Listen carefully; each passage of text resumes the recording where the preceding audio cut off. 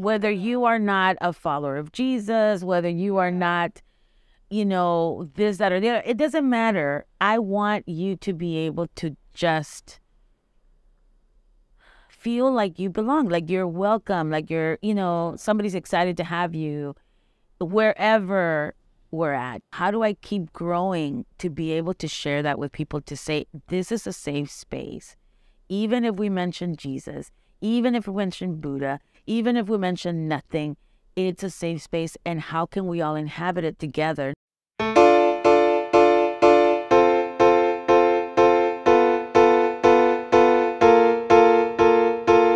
It's Uncommon Good, the podcast where we chat to ordinary people doing uncommon good in service of our common humanity. My name is Polly Reese.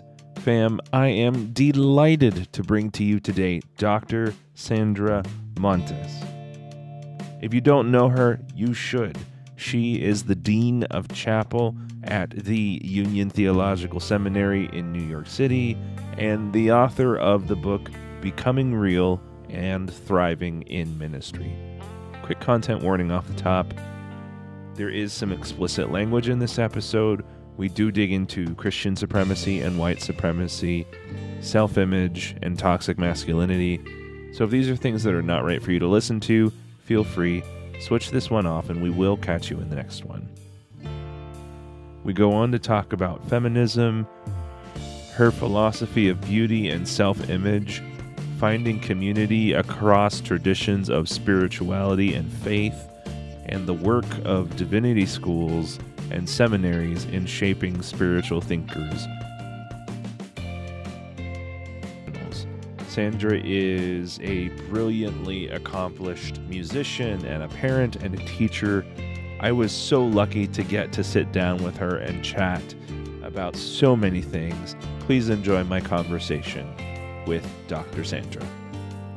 I cannot wait, if you could hold it up to camera, but I can't wait to contribute to the crochet circle. I know, me too. Tell me the story about it. So I decided that I wanted to be with my family for my birthday, right? Of course, as usual. And so I decided I'm going to be gone, but I want to do a chapel, you know, a service. So I did one, and it was called Madre Fem Spirituality, because I saw God as my mother. Like, I saw my mother as God when I first, you know, I was a kid. So I've always thought of God as female. And then I see Jesus as femme. So anyway, so then, you know, I was like, how can I bring my indigenous spirituality, my family back to Union? And then I said, Ellis, would you, you know, just crochet or knit something? Your son, Ellis. My son, Ellis, that then we can, you know, just continue on. Yeah. And so he just started doing this. So during the whole service, he was, you know, crocheting it. And so I'm really excited. The needles haven't come in yet. So we haven't, because we had another service for, you know, like of knitting and crocheting, etc., but we hadn't gotten the needles yet. So I'm looking forward to getting those so people can start adding to it. Yeah. Well, I'm a YDS grad, and thank you, Yale. I'll see you tomorrow. But I definitely wish that we would have had a knitting and crocheting chapel, because that sounds amazing. I know. I do too. I like, you know, one of the things, so I was talking to the student. Yeah. And, you know, she was telling me how she crochets and she knits, and that's one of those things that helps her keep focused. And so I said, you know, what's funny is that what helps me is being on my phone. You know, on my phone, I can be like, you know, playing a game that I don't have to think about, or doodling or whatever. Right. But that is seen as negative. However, if you're crocheting, if you look at people in meetings, if they're crocheting or knitting, nobody tells them anything. They're like, okay, you're, you know. Absolutely. But if you're on your phone, it's like, you're not here. You're not focused. And it's like the same thing, except we're doing different. You know, we're still doing something different. You know, I don't know. So anyway, so I was thinking about that, and I thought, you know, that is one way of being able to keep focused, and yet at the same time, you know, using your hands and, you know, to do something else. So Yeah, no, I 100% remember exactly that. No, I remember people people with the yarn crafts, and I felt so jealous. And silly me, it's like, well, why don't you just start yourself? Right, right. And so, I've started before, but I haven't really continued. It's not one of those things that I normal or naturally do. Ellis, though, Ellis, my son, does everything. Yeah. So there's a point that I was thinking about. We just had lunch with your chapel team, and they were lovely people. One of the topics of conversation that came up was disability justice in religious spaces. And this certainly seems to me, at least certainly for me, now that I am properly disabled, feels like a point of accommodation because there needs to be something to help with the fidget or what have you. I see so much of this sort of, and I might be putting the cart before the horse, but I see a common thread in your work with the Episcopal Church, now with Union, the writing that you've done, and we can pick whichever one that you want to talk about first because there's so much to talk about. But I see this common thread of making, and specifically for you since you are Christian, Episcopalian, making Christianity, making Jesus accessible to everyone. And I wonder if you can tell me a little bit about why that feels, or I think that's probably very important to you. I think that's probably fair to say. So I wonder if you can tell me a little bit more about why that is as important as it is. That's so interesting that you asked that because I love Jesus. That's I love Jesus. As a matter of fact, I think 2 summers ago, I decided I'm done. I'm done with Jesus. I'm done with the Episcopal Church. I can't with anymore. This is just, so painful because, I criticize the church a lot. I feel it's, especially our denomination is so wide. It's like it doesn't want to grow. Like she just wants to stay the same, or the people that are in it just don't want to change, don't want to go outside of our walls, right? To reach people, not for the Episcopal Church, but for Jesus, right? For God, to know how much they are loved. I feel like our denomination is incredible. But anyway. Yeah, there's this one crystallizing moment back in the 1960s where everybody just decided, we're good. Let's just keep it this way the entire time. Exactly. And then that's how it's been, right? Yeah. So I had already decided that. And then I heard Presiding Bishop Curry preach. Bishop Michael Curry, Royal Wedding, Michael Curry. Yeah. So all of a sudden I'm like, I can't leave the church. I love the church. And then I remember again, like during almost near Holy Week, thinking, all right, so this year, let me not, because I love Easter. Easter for me is like the reason for my seasons. I mean, I love Easter. And so I decided, no, let me just, I'm angry at God. I'm angry at Jesus. Let me just leave it alone. And then I remember I drove by this Stations of the Cross for immigrants. And I was like, I love you, Jesus. I love you so much. So you know what I mean? So it was one of those things. So anyway, so I love Jesus. I love the fact that I can get mad at Jesus. I love the fact that I think, and I know that Jesus is alive. I know that Jesus is a lay person. I know that Jesus is queer. I know that Jesus is everything, right? So for me, Jesus is just accessible to me. And my parents did that to me. So I remember one of the stories that my mom loved to tell me was, she remembers when because we would always pray before going to bed. And she said that all of a sudden one time we were praying and I was laughing. I was just laughing. And she's like, Mamita, what are you doing? And she's like, well, I'm just laughing with God. And so, and that is exactly me. Like, I sit here and I could be praying. It's just one of those things that I just love Jesus. And I feel one of the best things that I have is Jesus. So I want to give you Jesus. And the thing is, like, I know what it's like to be othered. I know what it's like to be looked down upon, to be seen as, oh, you're not going to do anything. You're brown, you're fat, you're this, you're that. And for me, it's like, but Jesus loves me, but Jesus wants me. Jesus calls me. Jesus thinks I'm amazing. Jesus, I'm Jesus's favorite child, and so are you, et cetera, et cetera. But for me, it's like, I want all of us to know that, and now throughout the years, I have also I don't believe that this is gonna sound. It's something that it's like a I don't know, a thing inside me. I don't think you need Jesus to get to God or to get to heaven or to that special place. However, I feel for me, I love following Jesus. I love having Jesus in my life.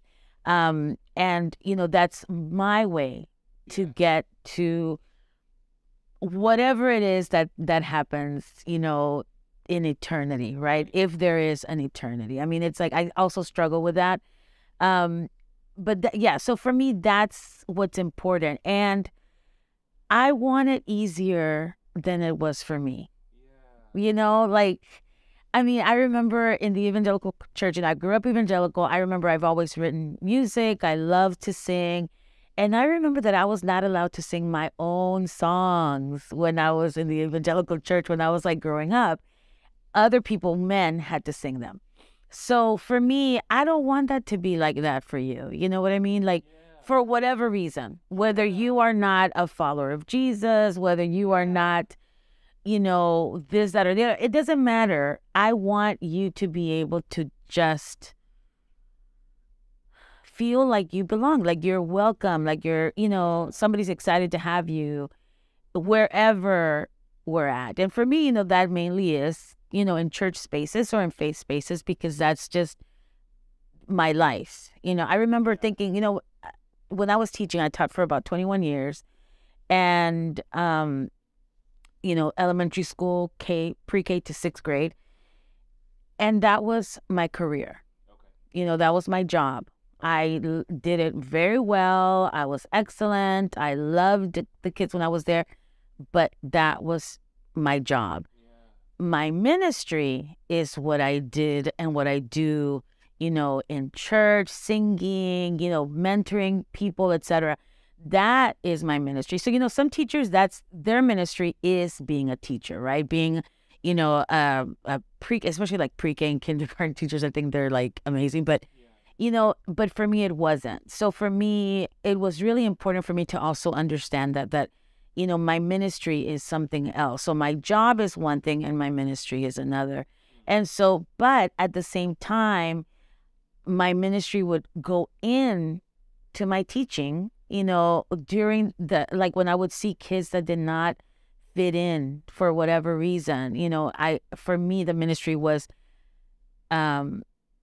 helping them find their voice or helping them find their whatever it is that they needed so that they could feel like they did belong, like they were welcome. Like it didn't matter that they're fat and can't run like I couldn't when I was a kid. You know what I mean? You can still be physically active and enjoy it. Like you can do other things. You can dance. You can, you know what I mean? Like you don't have to run a freaking mile or you know what I mean? Like you can actually dance for a mile, worth of steps. I mean, it's so anyway, so just those things, that was my ministry, and I feel like that's still my ministry, where I just want people to, like, I want it to be easy for you to get to. For me, it's Jesus, or God, or whatever you want to call it, that divine spirit, creator, whatever. I want it to be easy for all of us to get to. So there are a couple pieces that I want to tease out and dig into a little bit more that you said that I think are at least uncommon, if not necessarily even a little bit into the waters of unconventional. The piece about whatever it is, whatever name you use for it, but the thing that we're all, the thing, person, energy, entity, whatever language we use to be able to identify, what I think is the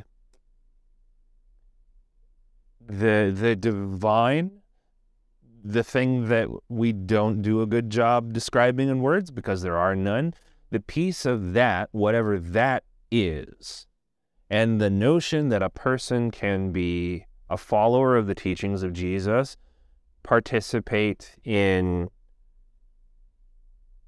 Christian community, churches,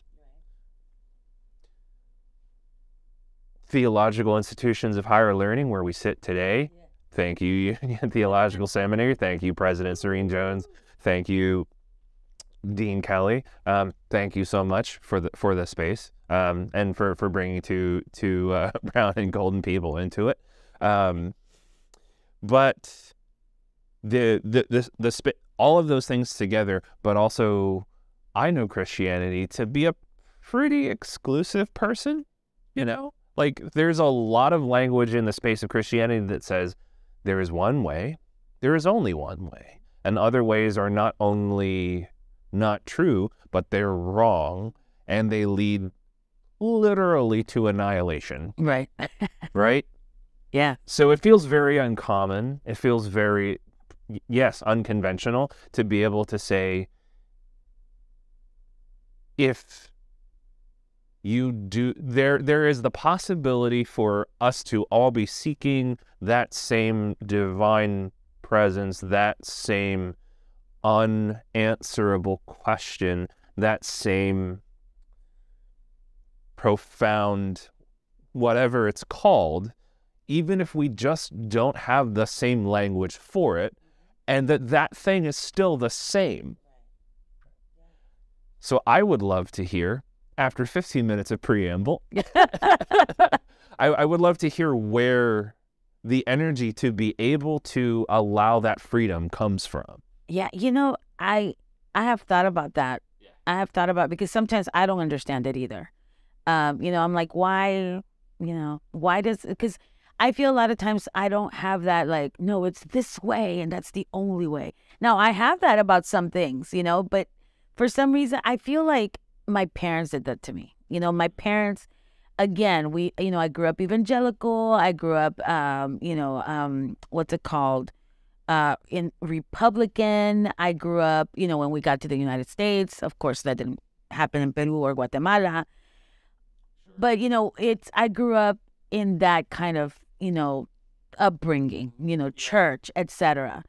And my parents were so open about everything, not about sex. Let me talk to the camera, not about sex. Like, that was, you were supposed to not have sex until you got married. I mean, that has definitely, yeah, I follow that. So I've been married 158 times. No, okay. But, I mean, more or less. No, but they were just open about everything. Like, I hear horror stories about PKs, right? And pastors' kids. And, my mom would leave breakfast for us and just tell us, let us sleep through, Sunday morning. Wow. Just things like that were just like, not always. I mean, a lot of times, when we were growing up and we were musicians, et cetera, I mean, we had to help the family, so there were those times too. You sure as fuck better not miss Christmas or Easter. Right. Or Three Kings Day. Or exactly. Or, different things. Right. But it was just this open-mindedness about things. Again, in the conservative, evangelical Christian realm, they're so open-minded. So one of the things that I have always known is that you can be quote unquote progressive and liberal and be very close-minded, and you can be incredibly conservative and be amazingly open-minded. Oh, yes. So I've seen that my whole life with my parents, and so for me it's always been like, my mom will tell you, I believe the word of God as it's written, but would never tell you, no, you have to marry this person, or you are going to hell if you're like, they would, my mom would never ever say that to you, nor would she believe it. However, she will tell you she believes the word of God. You know what I mean? So it's like, so for me, I've seen that my whole life, and even in my feminism or in my body, etc. What I always found very interesting in my family, my mom is super, super like the mom, the Latina, serves my dad, will serve him, his food, his little snacks, takes care of him, does everything, right? I mean, that's what I'm used to. Like, I'm never that mom, but that's my mom. And And yet I was never expected to be that woman, which I find amazing. Like, I was never asked to serve my brother or my dad. I was never asked to be in the kitchen. I was in, eating with the men, and with the elders, even when I was a little girl. So those are the things that and that boggles my mind. And I've asked my parents, like, why did you raise me like that?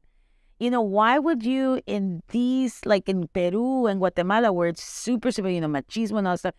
So, and they were just like, because we love you and, we wanted you to be you. So for me, I think it's that's where it comes from, where I want people to feel that freedom. And again, it hasn't always been like that. I mean, my parents make mistakes. I've made mistakes, but it's that openness and seeing my parents grow throughout my life, I remember when we, I was young and, a man marries a woman, that's it. Right. And when Ellis came out to my dad, that opens up my dad to other possibilities, to the point where, a couple of years ago, I went home and I was like, I just want y'all to know that I'm pansexual and poly. So if I come home with male, female, non-binary, whatever, y'all are just going to love them and be okay with me bringing another person home the next day. Like, and so my dad's like just eating, nicely. And my mom's like, of course, I already love them. You know what I mean? It's like, and my dad, I'm sure, he's like, why do we have to talk about sex? And, but for me, that's important, right? So it's important for me to be able to say that. And then my dad's like, I can't wait to have my first same sex or same gender or non-binary, whatever, marriage. I can't wait to do that. You know what I mean? So it's like, yeah. I've seen that. So when people are like, oh, you can't really grow, or this is, how I believe, that's all bullshit. Like, so that's, I guess, I'm trying to even think about it, how it is with myself, but that's very important to me. And being at Union has made it even more so, because at Union, we have people from all walks of life, from all different, faith traditions, etc., and beliefs. And how do I welcome everyone, and how do we all feel like we belong in the same space? And it has been difficult, and it's I mess up all the time, but it's, how do I keep growing to be able to share that with people, to say this is a safe space, even if we mention Jesus, even if we mention Buddha, even if we mention nothing, it's a safe space. And how can we all inhabit it together, knowing, like you were saying, and like I really do believe we're all going to end in the same place, and with this, like I love when you were talking about energy, earlier too. It's like, because I feel like that's probably what it is, what it feels like. It's just this beautiful, for me, it would be like blue, all these blues, there, like all these shades of blue, and, just this energy enveloping me, just to feel loved, and accepted exactly how naked, where I could just go naked and I would not feel embarrassed. Well, I suppose that sort of begs the question, what are we afraid of? What are we afraid of? Like, if that's what the definition of love is, and being able to bring that level of vulnerability, that amount of oneself to the table, what are we afraid of? Why are we afraid of that? Why are we actively pushing back against that? Big if, that is what we are made for, the experience of being loved fully and giving love fully. The thing, Polly, too, like those of us, who believe in the Bible, right, or read the Bible. Sure. I mean, come on. There's so much crap in there too that's like you have to be beautiful to be loved. They fell in love with you. Awful shit. Yeah, just, what I mean? So for me, that also, I think we're so afraid of rejection. I mean, it's, I hear, especially younger people, how they feel ugly. And I'm like, you're so beautiful. Like, how can you feel ugly? You know what I mean? And it's society has done that, parents have done that, family members, people, just whatever. But how? When did we decide as a people to and I've done it too. I mean, I've done it, to say you're not good enough and you are good enough. Like who, when? Because I feel we all do it, and then we do it to ourselves too. I am diabetic. And so because I am diabetic, or I'm fat, and that's why I'm diabetic. And I'm so afraid, I was afraid at one point, like if I told people I was diabetic, they would be, of course you are, because you're fat. Or, or that whole thing, like I cannot share. Sometimes I feel like, well, if I share what I'm eating, it's like, well, of course you're eating that because you're fat. You know what I mean? Things like that it's like I tell myself instead of like just enjoying my life, just enjoying it. So, and I hear that from people, in this case, like when we're talking about fat people or fatness or fat phobia, I've actually heard people, I don't take pictures because I don't like looking at myself. I look fat. And yet I remember 3 different stories where they didn't take pictures with like a loved one who then died. And so they have no pictures because they were fat and they felt, people are going to look at me a different way. And it's like, why? Like, how did that happen? And so I feel like that happens with us in all senses, not just about body image, but about, I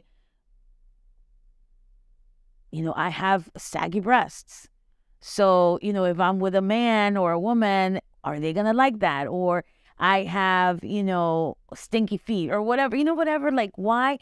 I don't know why we focus on these things that truly don't matter. And I think that it happens a lot in religious places, in faith places, where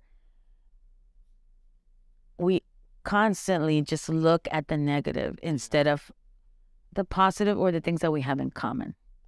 And I think for me, being raised male, being raised with the notion that it's not okay to be beautiful, that you're not supposed to be beautiful, that's not something that's manly, and you're not supposed to seek out. That like the brand of toxic masculinity, Christocentric toxic masculinity that I grew up with was, you don't have time to think about beauty. You don't have time to expand that a little bit more, to think about the self and the value of the self when you have so many things to worry about, like being tough enough or figuring out how to provide for the family. Shove all that down deep and sort of set it aside so that you can focus on what really matters, which I suppose is finding one's place in the system, so the system can figure out where you belong or don't. And yet Christianity is all about looks. It's all, you know what I mean? Like the Bible again. Let's go back to the Bible. We love our vestments in our church. Well, that's all drag. I'm sorry, but that's all drag in the Episcopal Church. We all know that. I mean, it's like the longer, the showier, the bigger, the hatter. I mean, it's like, you know what I mean? Like, it's like, I mean, I would be, if I were a drag queen, I'd be so excited to be able to use those vestments. I mean, it's, but what I'm, in the Bible, like when it talks about Daniel, when it talks about David, when it talks about, then these women, Esther, it talks about their beauty. So please do not even try to tell me that it's not important. If it's actually important in the Bible, and that's why we know when it says God does not look at your outer, but your inside, I feel that's so important. Yet then why do we have all of these examples of physical beauty? I don't get it. Like those are the things that kind of anger me about the Bible, and or people or men who put their, signatures on all those things. I mean, because I'm like, how is that important? And why don't we talk more about men in these things? Why can't a woman have like a bunch of concubinos? I mean, what happened there? But yeah, so for me, it's that, it's like, like you just said, why can't we just be like, I have a little 9-month-old niece, and although I think she's beautiful and gorgeous and just, all these, physical things, I also think she's super, super intelligent and just curious and good and, happy and has an attitude and screams and, all of those things that I hope that nobody takes away from her. Like, I hope that that our family can help her just be herself always, even when it's uncomfortable, even when it's like, it makes me question, well, is she being a good girl? You know what I mean? Just, I hope that we don't do that to her, because that's what's been done to us. Somewhere along the way, somebody said, what are you doing? You can't have long hair. Like you're saying, you can't be beautiful. Why? By the way, I've always thought you were beautiful, just FYI. So. Oh, shucks. Oh, no. Oh, look, the camera just cut out for a minute. And you can't see how incredibly blushing I am right now. Wait, it didn't cut out? All of that was on camera? Got it. Okay. Thank you. The Asian glow is in full effect right now. Right. Love it. Beauty. Spiritual beauty, but also redefining the concept of what physical beauty looks like. Now, can I just say something there? So for me, okay, one of the things, like for me, I love beauty. What I find beautiful, right? And, as I get older, sometimes I feel like I have to kind of put brakes on sometimes, because I'm telling people like, oh my gosh, I love your hair. Oh my God, I love your eyes. Oh my God, they're so blue, or they're so brown, or oh my gosh, your arms are beautiful. I mean, I have been like that for a very long time. And now sometimes I feel like I don't want to, put people off. Like, I don't want to, make people uncomfortable, because, all about consent, all about that, right? And so now I put brakes on it. Plus, I also notice that when I'm with my Christian friends, they'll say shit like, is that really what you should be looking at? I'm like, why not?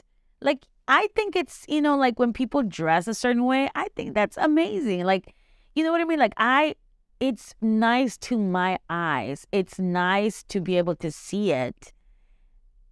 How is that bad? So it's not necessarily like, oh my gosh, only this type of person. It's anything, that I find attractive to me, right? To just attract, or when I can tell, like, for example, if you are wearing a certain thing that I can tell you're very happy with, my God, that looks beautiful on you. Or I love the way you carry that so well. I don't see what is the big deal about giving people just that compliment, or, again, maybe sometimes it's like a little like, ooh, I love your arms, or, maybe not doing like that, right? But, but well, it's you want to pay a little bit more attention and see if like they're into it, and then be like, right. And see if it can lead to, whatever. Like, yes, I mean, I just want everybody to know I'm single, looking, okay. I have a doctorate. No, but well, that doesn't always come back. We'll come back to that later. Because like, yes, you have a doctorate, but that's important, right? Because I think what you're getting at there, and correct me if I'm wrong, but I think you're getting at this notion of repression, and that there are a lot of doctrines in Christianity, a lot of different ways of reading it. So that's nice. But also, a lot of them pick and choose how much they want you to repress, and how much that is a part of the doctrine. And one of these doctrines is this language of purity, and all of the ways that purity has impacted us. And what does it mean to be pure? There conversations even about how the language of purity culture, it has its has its foundations in white supremacy as Oh, well. absolutely. Of course, Yeah. like everything else that has been designed to repress us. Am I right? I guess. So this is an important question about how much of Christian doctrine is about repression, and how much of Christian doctrine is about liberation, right? So I don't even know if there's a question in there, Right. but just this observation that are the things that we think that we believe in or we've been told are important to believe in have this profound impact, not just on how we think, but how we behave as well. Right. Yeah, and aren't we the children of the resurrection? So therefore children of the light, children of liberation. To me, that's what makes me want to follow Jesus.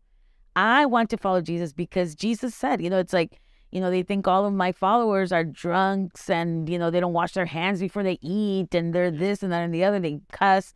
And it's like, yeah, and they're my followers and I love them, and I want to be with them. I want to just hang out with them. I don't want you to throw rocks at people because you think that they're doing something bad when I think they're doing normal things like all of y'all.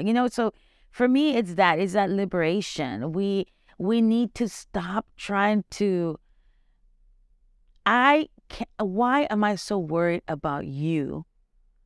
Whatever it is that you do, instead of being more, maybe not concerned. I don't know what the word would be for you to find this love that I have found. You know what I mean? Like when I go to this like amazing restaurant, I'm going to tell you all about it. I'm not going to care that you're super skinny, super fat, super tall, super short. I don't care about anything else except this is an amazing restaurant. Let's go. Or you need to go. Or this is an amazing book. Go get it. Or this is, you know what I mean? Like I want you to find the same thing that I have found that makes me happy, that gives me hope, that helps me wake up in the morning, that helps me be able to, even through my tears, know that there is hope somewhere, somehow, some, way, someday, it will all be okay. I don't know how, but it will, and I want you to know that too. I want you to know it will be okay. It sucks right now. It's awful. It's shitty. It's, everything, but we have that faith that, it'll be okay. So for me, that's, I don't know, that's the liberation. That's the whole, that's what I want us all to know, that we don't have to be in shackles. I mean, isn't that what we say, that Jesus came so that we can be free? Maybe there's the scary bit. For some of us, maybe we actually don't want to be free. But that's a question, right? Because liberation is hard. Yep. Doing the uncomfortable work of the self-examination of the squishy and vulnerable bits is profoundly uncomfortable. And I suspect anyway, for some people who at least go to church on Sunday mornings, it's a much easier way to allow those things to go unexamined. And it's not just a church, but any other thing where there's this idea of liberation and hope and a better, more honest to self way of living across all of the traditions that I could certainly imagine that have some sense of moral authority on the earth, that it's easier to say, well, that sounds very, very great, but no thank you, not for me. So I wonder if part of the reckoning that we're talking about what Jesus actually says, what Jesus asks of us and asks of Christian community, is a reckoning, perhaps an unnamed reckoning, but a reckoning nonetheless. Do we actually believe in the teachings of Jesus or not? And is it okay if or not is the answer for my community or for me? I think that's what we're getting at. Is that fair? I think yes, and maybe even no. Because so one of the things that, when I'm asked to talk to seminarians, right, especially in the Episcopal Church, one of the things that I will say is, all right, so you felt whatever, a calling, a vocation, whatever, to be a follower of Jesus and then to lead people to Jesus, right? In the Episcopal Church, in whatever denomination, but in a Christian tradition. So yes, let's ask all these questions. Yes, all this stuff. However, if I'm going to go to your church and you're a pastor and you're supposed to be leading me, again, I walked in the church, I see it's a Christian church, and then all of a sudden you're out there saying, you know what? Like, if I were up there saying, everybody just go anywhere and everything's going to be okay, fine, except I'm here to teach you about Jesus, about how to follow this person as Christians, this Jesus, right? Again, if you're Buddhist, you're Buddhist. I feel like we're all going to the same place. However, if I'm going to like a music school, I want to learn about music. So if I'm going to an Episcopal church, I want to learn about Jesus. So I want to any Christian church, I want to learn about Jesus. So for me, I feel like that is important. So for seminary, I always say, if you are not about Jesus, this may not be your track. This may not be the church for you. This may not be the space for you. And there's nothing wrong with that. For me, it's like all of us can have a space anywhere. We have to believe that, and also I think part of seminary would be, I need to see, what, this Jesus thing is just not for me. Now, maybe it's this Episcopal thing is not for me. It could be that, but I feel like if we are followers of Jesus and then I'm going to be a pastor to pastor others to Jesus, I also need, even with my questionings, even with all that stuff, I need to also know I am following Jesus, the works of Jesus, all that stuff. You know what I mean? So for me, that's just the thing. Like, I feel like those of us who are in the world, helping other people, find love and be, accepted is one thing. And it's another thing to be, I am a pastor, I'm a Christian pastor. My responsibility is, in my opinion, to help you learn about Jesus, if I am a follower of Jesus. Just like when I'm a math teacher, even though I'm going to bring all of these other things for you to, to help you learn, my responsibility is to teach you math, right? So that's how I see it. And again, those are my little close-minded, little things that I have sometimes where it's like, there's a vast, there's vastness in this world, and we can really do and be anything we want, or we can. And so, yeah, so I like I tell my, seminaries, I want the people that are being formed to then teach me as a Christian to be followers of Jesus also, because if I go into a Christian church, that's what I'm hoping to get. I'm not hoping to get, more knowledge about something else. Otherwise, that's where I would go. Yeah. So, but again, that's my little, that's where my open-mindedness, I guess, maybe comes into a little, I don't know. To be able to be open-minded requires a level of self-awareness, like to acknowledge who you are, what your traditions are. Because if we don't know the place that we begin from, then we can't know anything else. Yeah. Well, I look forward to the next time that we chat. Our last question for you is the one that we ask everybody as we're closing up. What do you want the world to look like when you're done with it? Oh, shit.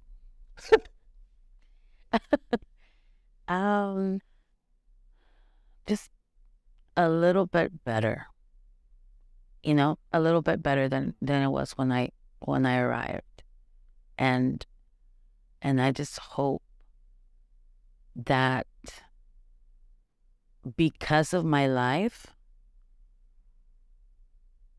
there's a ripple, wherever, like maybe a child that I knew when they were in pre-K, when I first started, or Ellis or Sophia or Sophia's kids, somehow that it just continues this little spark, and so for me, it's like, I hope the earth and I are never done with each other. So I hope not either.